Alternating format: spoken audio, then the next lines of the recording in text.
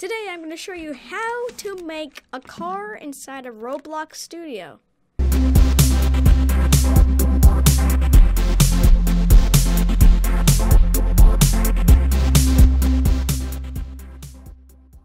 So, step one, well, the first thing you want to do is get a part. You go over here and click that, and then it'll generate a part. If it doesn't have that size, you can go there and select a block. Once you do that, you're going to want to make sure this is one stud. That will make it a lot easier.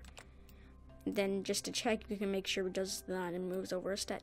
Okay, after you do that, you can do this any size you want.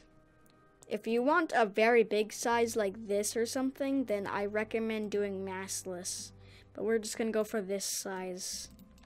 Seems decent. Now, you're going to want to do a cylinder. Why cylinder, you ask? This is for the wheel. So it can roll around like a car is supposed to. Obviously.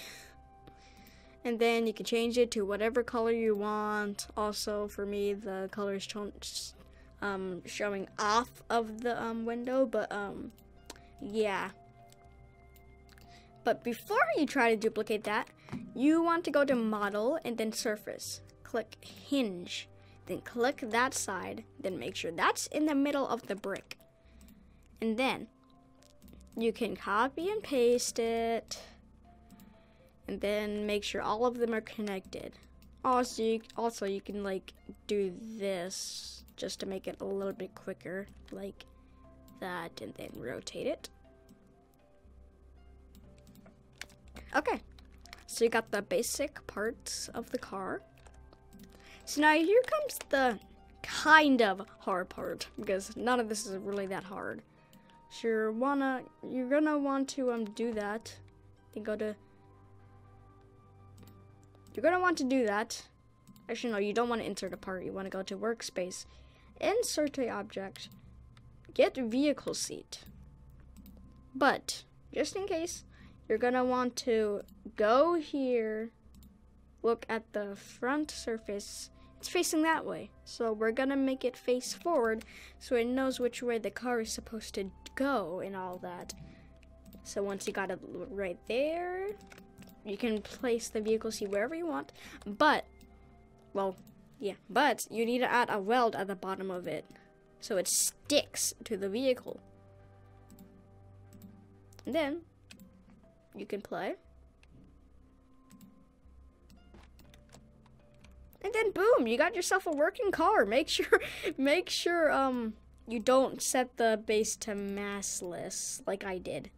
It's only if it's like extremely big, like bigger than the base plate or something. I don't know why it would make it that big. But if you don't choose massless, it will kind of work normally.